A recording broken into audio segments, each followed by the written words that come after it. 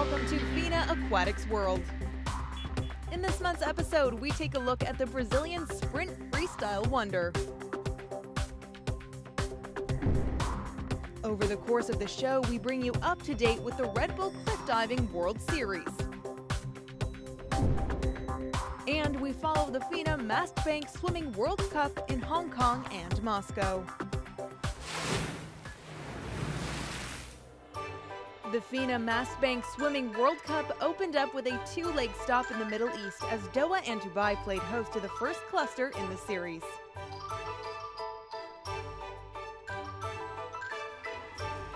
Following a short break, the swimming elite focused their attention on Hong Kong for the next cluster, which also included an event in Moscow.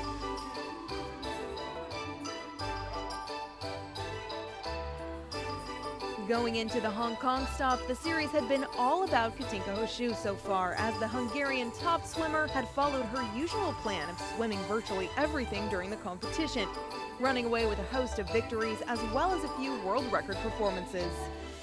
In Hong Kong, she decided to switch it up a few notches as she entered 12 out of the 17 events on offer for the female swimmers. And she had a sensational time in the Victoria Park swimming pool. At the end of the two-day event, Hosszu had won 10 of the 12 events she entered, setting a new World Cup record in number of victories.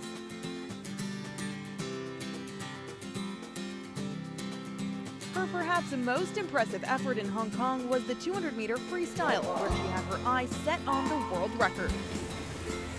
1:52.55 qualified for this final. Hosszu straight away takes to the front. 8 lengths of the short pull. She's inside world record pace.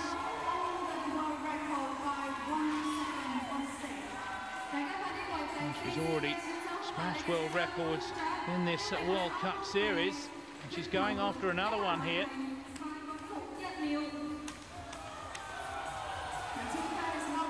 How good was the turn? She's slightly behind now, needs to put in a fantastic spurt towards the end. She's not going to make it, but she was awfully close. 1:51.44. No world record this time around as she lost some pace in the final 2 lengths, but still a sign of strength by the 25-year-old. She has now amassed 96 gold medals in total at the World Cup, surpassing the great Therese Alshammer at 93 and being only 9 short of the record held by Martinka Moravkova of Slovakia. Hosszu was also aiming for victory in the 50-meter freestyle final, but there she was up against Inge Dekker of the Netherlands, who had beaten Hosszu over the splash earlier in the World Cup.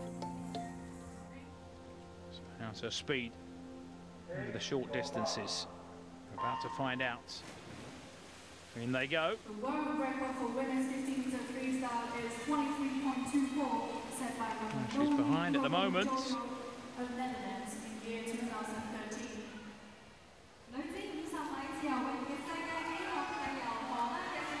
Bursting through now. It's Inge Dekker, and it is Dekker who takes the win. Dekker was once again victorious as she touched the tiles first in 24:02.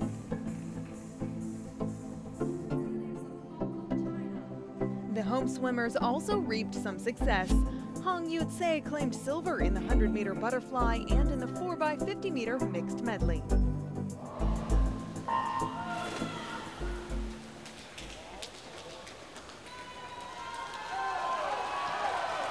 Very even start indeed, which bodes well for an exciting finish. Hong Kong out in front. That's the reaction from the crowd. Over to the men now. And the final leg. They're away. Hong Kong out in front. Jeffrey Chia bringing this one home. Up against Singapore's Shanqi Lim. Hokman Ngao over Macau and Wu Yue, but it is Hong Kong that grab the win in the last discipline of the evening. China taking second, Macau coming through to take third. Anchored by Jeffrey Che, the Hong Kong team secured victory in the time of 1:43.28 ahead of China and Macau. Finally, we zoom in on South Africa's Chad Leclos, who held a slender lead in the overall rankings going into the Hong Kong event. And he continued to impress in the third stop as well.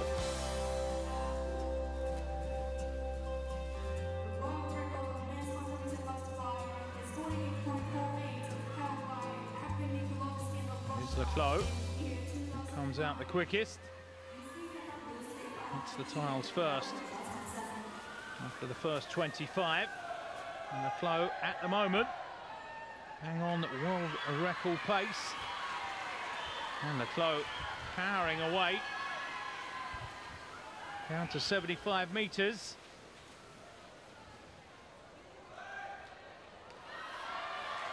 Oh, he's gotten himself ahead. Going to be slightly off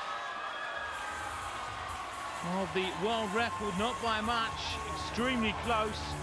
Leclos defeated American Tom Shields in the 100-meter butterfly and just missed out on a new world record as his 48.56 seconds was less than a tenth of a second off Kototishkin's mark from 2009. With that, we bid farewell to the Victoria Park swimming pool. We'll return to the FINA Mastbank Swimming World Cup later on in the show. But now we put cliff diving under the spotlight.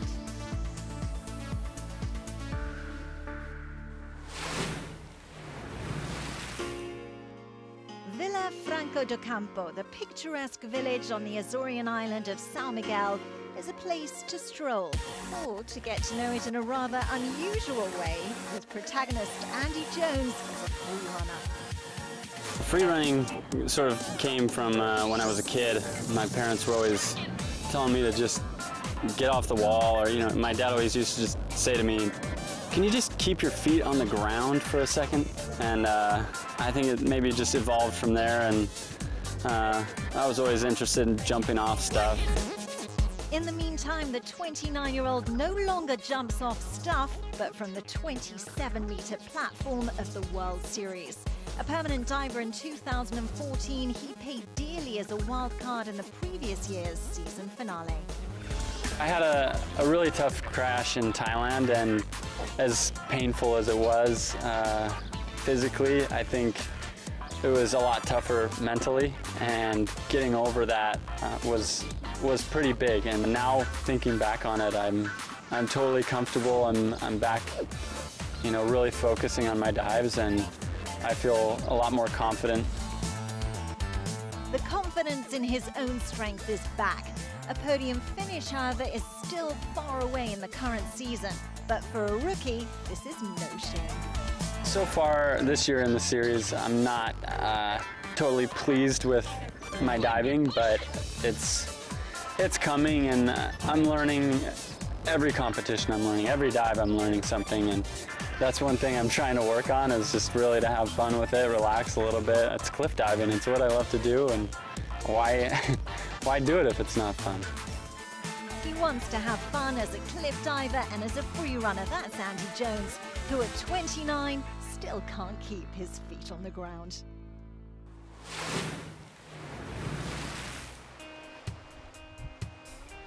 We're here in the amazing Portuguese Azores archipelago on the main island of São Miguel.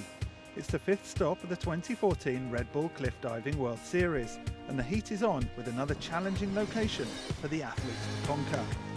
On the island of Villa Franco do Campo, we're getting back to the roots of the sport, with 2 dives performed directly from the cliff face and 2 dives from the platform. The seeding round takes place on the daunting monolith. The head-to-head battles begin on another impressive off-the-cliff perch, but this time it's from the island. Definitely straight from the cliff is only for experienced people, it's only for the hard boys. Yesterday was a really big challenge for the monolith, but I'm really happy everybody made it safe, because it was really rough sea, really high waves, and the climb was just really difficult. Now it's crunch time, and the spectators are witnessing the sport at its highest level with an impressive display of acrobatic mastery. The current series leader, Gary Hunt, underperformed, and he had to take a back seat to watch his fellow athletes fight out the final round. Taking a leaf from Gary's book, David Kulturi steps up his game and learns a new dive, the triple quad, making him the second person in the world to complete this scary manoeuvre. And with this dive, he steps into a deserving third place with his first podium of the season. I mean, honestly, I think it's just coming with experience. I've had the potential and I know I have the physical talent. It's just getting that mental edge and getting focused and having everything come together. I mean, with a field this talented, you can't miss a dive and end up on that podium. And with the conditions that we had this weekend, I still missed my first dive and everybody's been all over the place. So to end up third with a new dive in this atmosphere, in this epic location, I mean, just incredible. The cliff diving legend Orlando Duque finds his form and his fighting spirit to take second place.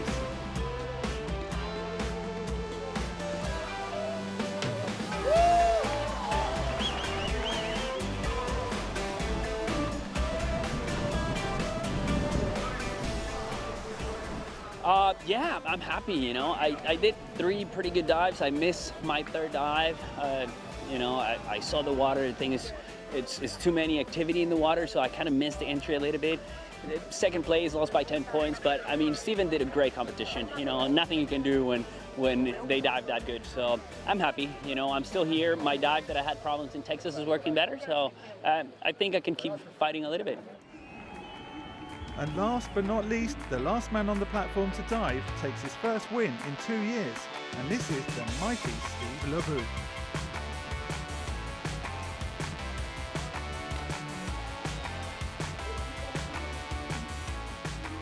Yeah, so definitely started off pretty strong. Was feeling really good with Texas and Ireland especially. And then in Norway, things got away from me a little bit. I think mentally, I just wasn't all there. You know, I kind of was just going through the motions, which you never really want. And then kind of took some time to train with David in Austria and kind of really got our focus back and came here with a game plan and, you know, execute 4 dives and you know, it's within reach. What a competition filled with drama, the athletes battling the wind and waves once again, proving how remarkable they really are. As always, we look forward to the next tour stop, which will be in Bilbao, Spain.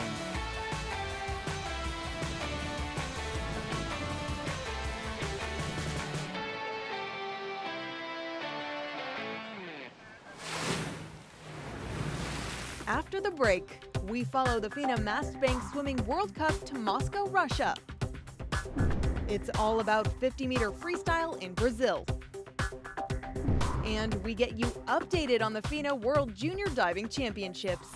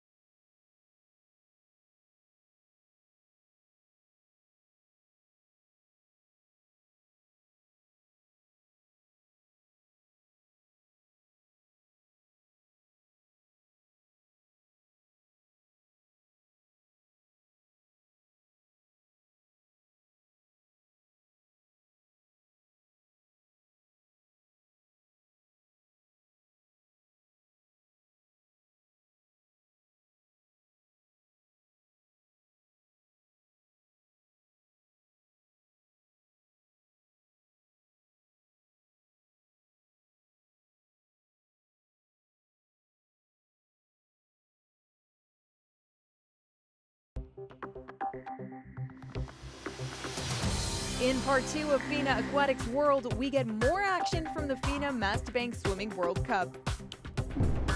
We report from the FINA World Junior Diving Championships. But But first, we visit Brazil and put their sprint freestyle team under the spotlight. Brazil has a strong tradition in sprint freestyle swimming. In the 90s, Gustavo Borges won 2 Olympic medals in the 100-metre freestyle. Fernando Scherer, nicknamed Xuxa, claimed bronze in the 50-metre freestyle in Atlanta 1996. Their success inspired a long list of Brazilian swimmers and coaches. Cesar Cielo, the best Brazilian swimmer of all time and the only Olympic gold medalist from a South American country, grew up a Scherer fan. As for most of those sons of Borges and Scherer, the preferred event is the 50 metres freestyle. It was in the 50 metres that Cielo conquered his Olympic gold in Beijing 2008. In the FINA World Championships, he's the only swimmer to win the event 3 times. Cielo is also an inspiration for younger swimmers, like Bruno Freitas and many more. We met up with the Brazilian team during the prestigious Maria Lenk Trophy to talk with former greats, current top swimmers, as well as the up-and-coming stars about this tradition. Acho que velocista nato, não acredito muito que você nasce com isso, você desenvolve essa capacidade. I don't believe in a natural born sprinter. This is a capability that you develop. We have several very talented athletes who managed to acquire this competence and ability to swim the 50 meters freestyle. A gente já consegue ter uma provas boas de 50 livre faz tempo, né, com o Fernando. Then with Cesar, with Bruno coming, so we have a tradition in the faster events, 50, 100 and 200 meters, both with my participation and Scherer in the 90s.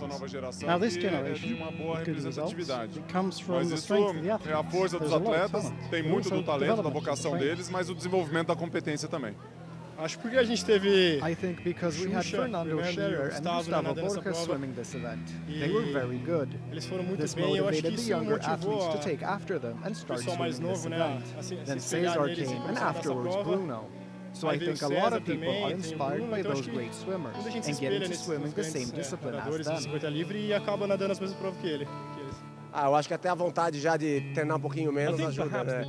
O nadador de velocidade é um nadador mais explosivo, acho que até um pouco mais brincalhão, acho que tem um pouco a ver com a relação do povo brasileiro, de carnaval, de diversão. E 50 metros é uma coisa bem de momento. Você tem que estar, às vezes você não está num momento tão bom, mas você tira de dentro uma energia, uma força, uma vontade de brincar ali na piscina e você acaba se superando. Acho que 50 metros dá para tirar um coelho da cartola que outras provas, ou você está bem ou você não está bem. Boa pergunta, cara. É uma junção de fatores. É trabalho, é prazer em nada prova, é genética, é mentalidade, é um monte de pequenos fatores colocados juntos acaba tornando o país um celeiro de velocistas, né? Tem uma molecadinha vindo para os próximos anos. 2016 eu acredito que vai ficar mais entre a gente aqui, César, eu, Marcelo, Nicolas. Mas para os anos seguintes, os anos que vão vir pela frente, essa molecadinha vai vir encostando bem. At the London Olympics, Cielo finished 3rd and Freitas just outside the podium in 4th. Now the host nation is dreaming of 2 Brazilian swimmers on the podium in the 50 metres freestyle come the Rio Games. Aquele papo que a gente tinha de dobradinha antes da Olimpíada de Londres não morreu não. Vocês podem ter certeza que aquilo ficou na cabeça e aquilo batuca ainda lá e a gente quer fazer. Olha, eu acho que a possibilidade é muito grande. Eu espero que with more Brazilians on the podium, I'll be cheering, and I will also be competing for this spot in Rio. A lot of water must flow under the bridge before then. You know? There could be a new young rising star come along. Everyone's got to be on their toes, ready to go. If you underestimate the opposition, you're a fool. When talking about the 2016 Olympics and the chances for Brazilian success, it's worth considering the main opposition as well, because the competition is stiff in the splash and dash event and the margin between success and failure is down to hundredths of seconds. Cara, eu acho que os caras que brigam pelo ouro são todos os 8 que entraram na final. Isso a final olímpica de Londres ensinou pra gente, né? O Monador era um cara que ninguém tava nem apostando nele, ele foi lá e abocanhou o ouro. Então qualquer um dos 8 que entra na final, quem tiver melhor no dia, mais confiante, não melhor de acordar melhor, mas quem tiver mais confiante, quer acreditar mais e bater no peito e falar que vai bater na frente é quem ganha. Olha, eu acho que é cedo para falar, ainda tem 2 anos para a Olimpíada. It's too early to say for sure. O Morozov tem nadado muito bem pela Rússia. Morozov is swimming very well for Russia. Manadou is a guy you have to keep your eyes on in any events. I will concentrate on myself. I hope to be one of the 2 Brazilians qualified for the 50 meters. We don't know what will happen, but the Brazilian double on the podium would mean that there will be a big party. Se a dobradinha sair, com certeza vai ser uma festa muito grande aqui no Brasil.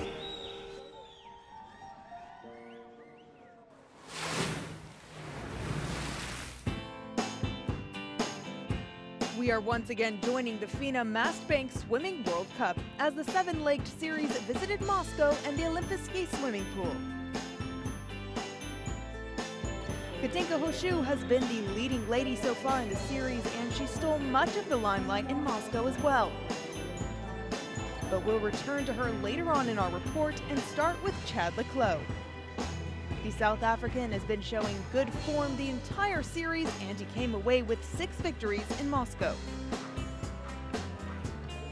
Leclos entered the Moscow event as the leader among the men, and he managed to extend that lead even further with his efforts there.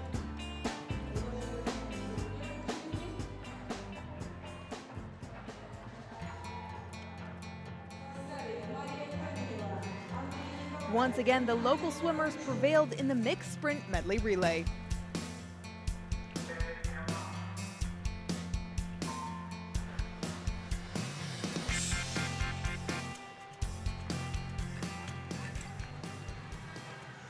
A good start in lane number 5 for the Chinese swimmers, going a very, very strong pace early on here. Absolutely powering along now with the final transition.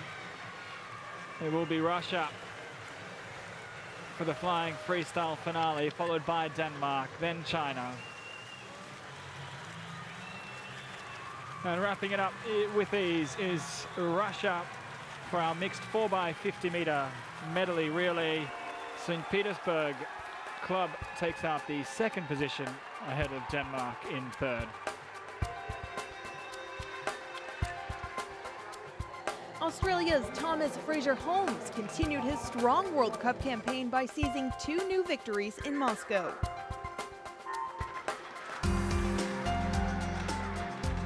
Fraser-Holmes comes out very strong off the dive. About half a stroke out in front as we come down towards the 100 split. Stepanovic taking control, 0.18 of a second ahead of the Aussie. Gets a solid turn, works hard underwater, comes up half a body length ahead of the Serb. Fraser-Holmes will take out his first victory of the night in the men's 200-meter freestyle. He stops the clock at 1:42.98. Fraser-Holmes was runner-up behind Leclos in the 200-meter IM, but won the 200-meter freestyle, as well as the 400-meter IM and freestyle finals.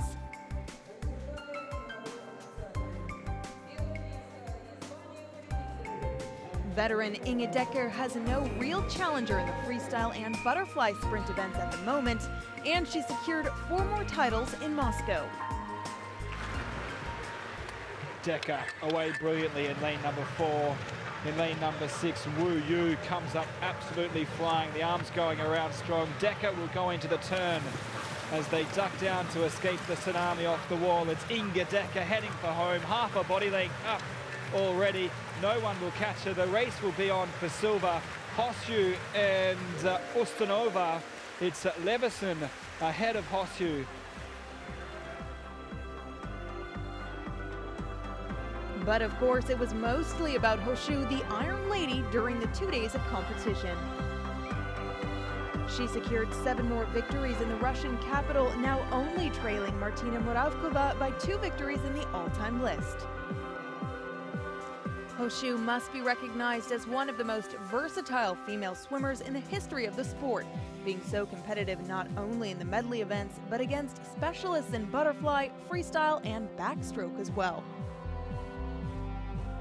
Leaving Moscow, and with only 3 events remaining of this year's FINA Mastbank Swimming World Cup, Hoshu's lead in the overall rankings is a massive 391 points, down to Inge Dekker with Maria Belmonte in 3rd.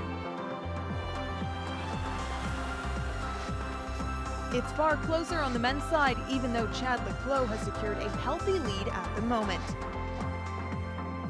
Tom Shields is second, 57 points behind, and Daniel Gierta rounds off the top 3 so far in the series. Next up for the swimming elite, Beijing. Now we switch focus to junior diving.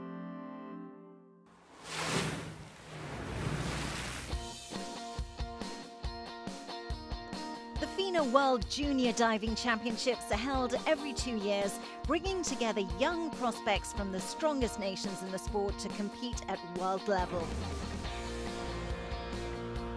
The 6-day competition is divided into 2 age groups, A and B. The 20th FINA World Junior Diving Championships were organized in Penza, Russia. The A boys final at the 10-meter platform went to China's Tai Chao-hu with a score of 565.55 ahead of compatriot Li Pinggan and Great Britain's Carl Katari. China continuing to win several events, and Wu Chunting won both the 1-meter and 3-meter springboard among the A girls. Her total score in the 3-meter final was 488.20 points. The A girls platform title went to Australia's Lara Tarvett, who scored 438.05 points on her way to victory ahead of Mexico's Alejandra Orozco.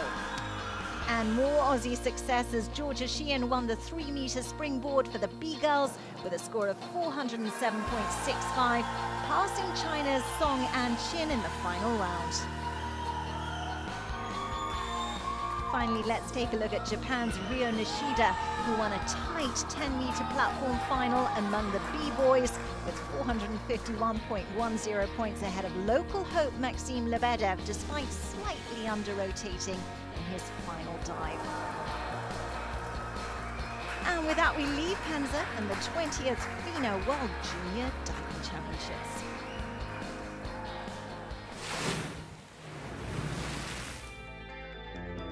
That's all for this program. We'll be back next month with more aquatics action. Thanks for watching, and goodbye.